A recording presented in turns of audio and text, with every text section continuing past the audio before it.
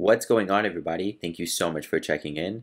In this video, we're going to go over SPY, which is the S&P 500 ETF, and we're also going to go over our watch list for the week ahead. This watch list includes names like Tesla, Apple, Meta, NVDA, and Netflix. We're going to give you all the resistance and support points that you need for these stocks. That way you know exactly where to enter, where to take profits, and where to cut losses if you have to. So let's go ahead and get started by first talking about SPY, and we're going to do so on the daily candles, where we can see that SPY saw more volume on Friday than it has seen in the last 2 weeks. Now the reason for this is because during the last 2 weeks, we have been pulling back and consolidating from a very strong upside rally. Anytime you are watching a rally and you see a pullback and you're wondering if it's going to be a reversal, your main focus is always going to be volume.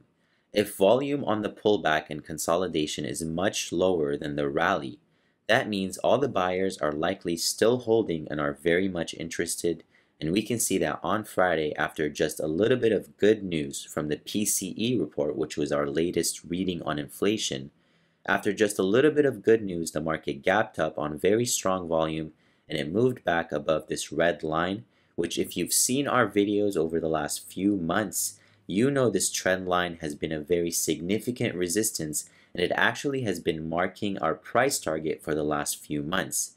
Now SPY did move to this trend line and it got rejected. The significance of this trend line is these rejection points back here. Every time we have faced this trend line, we had gotten rejected back down and we sold off for multiple weeks to multiple months. Now this time around, we made it just above this trend line and we got rejected again, but during this rejection we can see that volume was low and the market was quickly able to recover, which means that we are likely setting up for a further bullish rally. Let's talk about some levels, but before we do so, we have to address the economic front for the week. This week will be focused around unemployment reports. The market will get a bunch of job data. Last month's job reading or unemployment report came in at 3.7%, slightly higher from April's at 3.4%. So if we continue seeing an uptick in unemployment, it could alarm markets and it could set off a pullback. Now the unemployment report is expected on Friday, and if it comes in above 4%, then just watch out for a potential pullback on the market, because higher unemployment means that we are moving towards a potential recession and it's bad for the economy. Another major report that we're expecting this week is going to be the FOMC minutes report. This is pretty much a report that goes over the last Federal Reserve meeting, and they talk about some more in-depth perspective of each member. Now we won't really learn anything new from this report, but markets always get a little anxious anytime the Federal Reserve speak or release anything, so just be prepared for that on Wednesday. So now let's move on to the fun part and talk about some short-term levels for SPY. If you watched markets last week, you know that SPY reached a new 52-week high and a new high for the entire year. On the hourly chart, the rejection was at 444.30, which makes that your first breakout resistance to watch going into this week. If you are bullish on the market and you want to see a further continuation, you need to move above that point for a price target of 448, which would be the first place you would take profits. And if you want to leave some runners, you would take more profits around 450. Now, if you are bearish on the market, you would need a break below 431 for you to safely enter any puts for a swing. If you're looking to day trade puts, you can day trade a short or put position below 438.31 and take it to this price target. But if you're looking to swing, you're going to need a move back below 431 to safely swing any puts overnight. If you're bullish, you are safe to swing calls as long as we close above 438.31. Anywhere above this range, we are still strongly bullish and we are likely to continue that move up. Now let's talk about the next stock on our watch list, which is going to be Apple.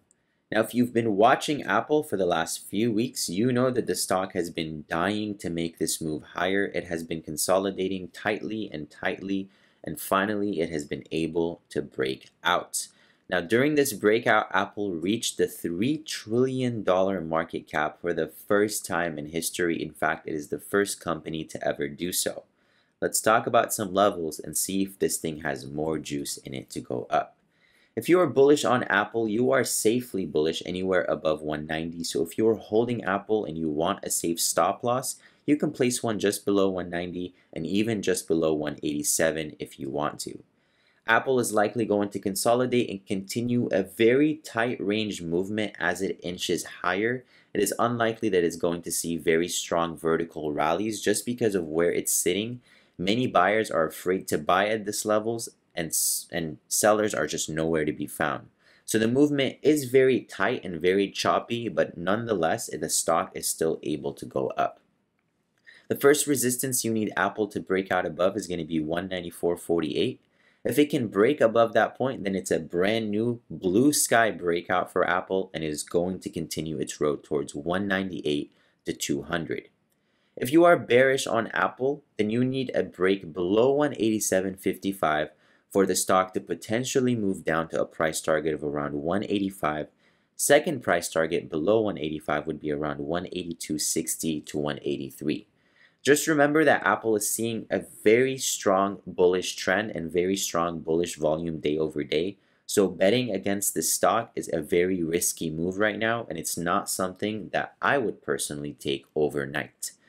Now, moving on to the next stock on our watch list, which is going to be Meta. Meta, like Apple, has been consolidating very tightly for a couple weeks now, with buyers refusing to let go of their positions, and it's still holding strongly above the 10 and the 20-day moving averages.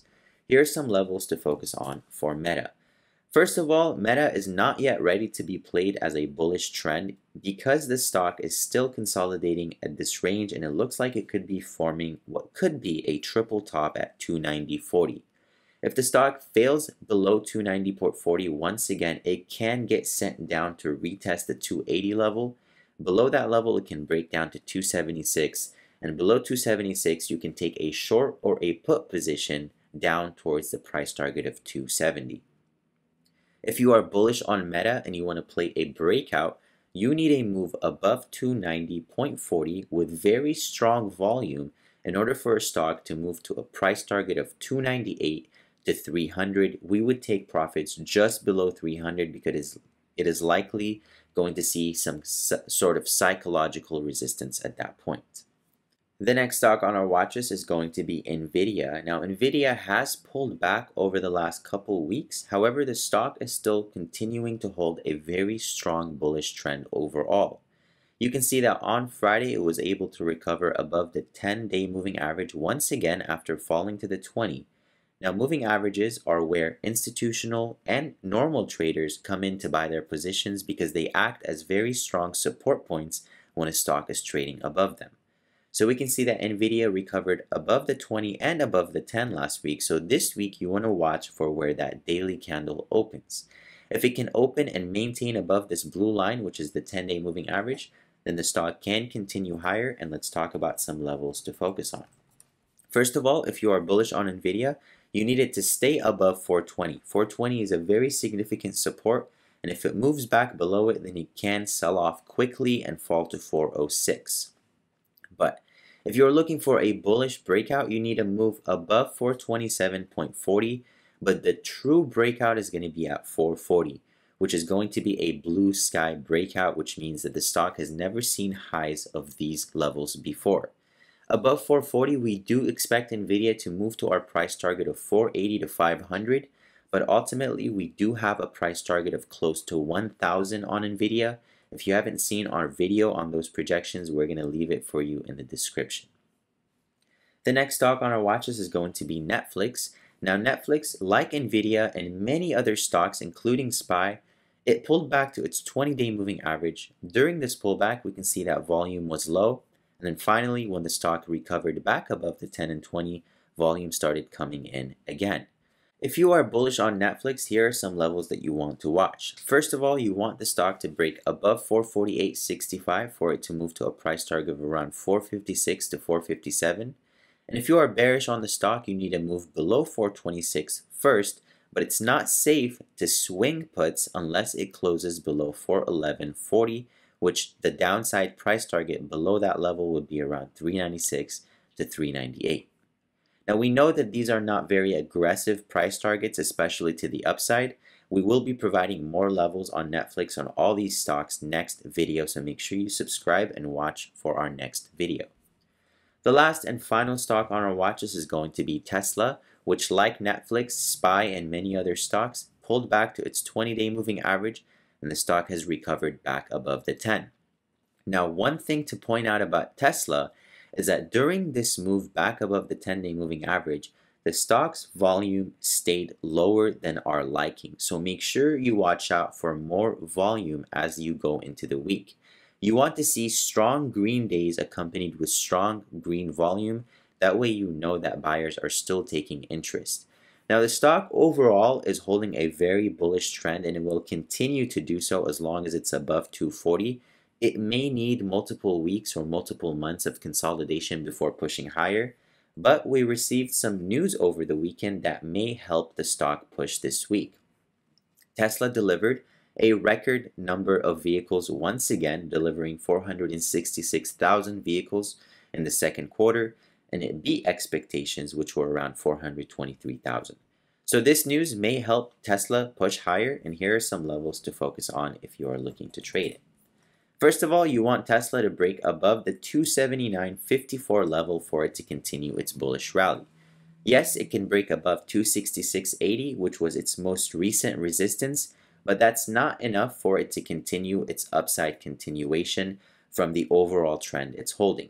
The breakout above 266.80 will simply take it to its highest level we've seen in the recent weeks, but it will need to move above that level for it to continue to its price target of 289 to 290. If you are bearish on the stock, then you need to first see it move below the 10-day moving average, which is this blue line on our chart. It may be a different color on yours.